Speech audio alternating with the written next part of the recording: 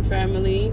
Thank God for another day, for everything He has given us, and for everything He has to offer, for the new blessings.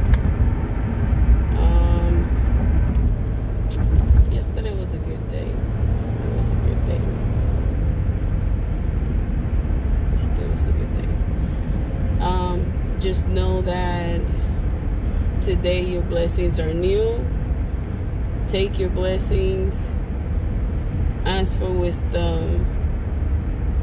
And whatever you put in your mind, you're able and capable of following through, because you are your worst enemy. You are your competition. Train your brain to do things for you. Change your wording. Stop saying I can't. No, it won't happen. It won't work. Change it to I'm able to do it. I will do it. It will happen.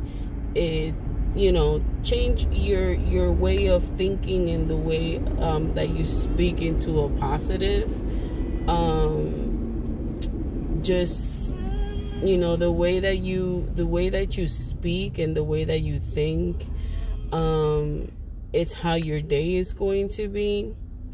Like I said yesterday, stop giving power to those things that don't deserve it. Use your positive thinking. Okay. Use your positive thinking.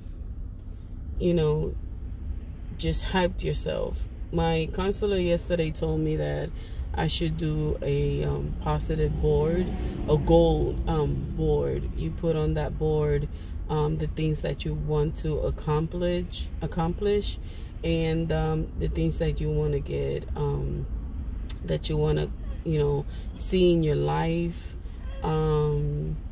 So I will be doing that, and I suggest that you guys, whoever listens, do it too. That is a great way to see the things that you have in your head to do, see them and get encouraged, to do them.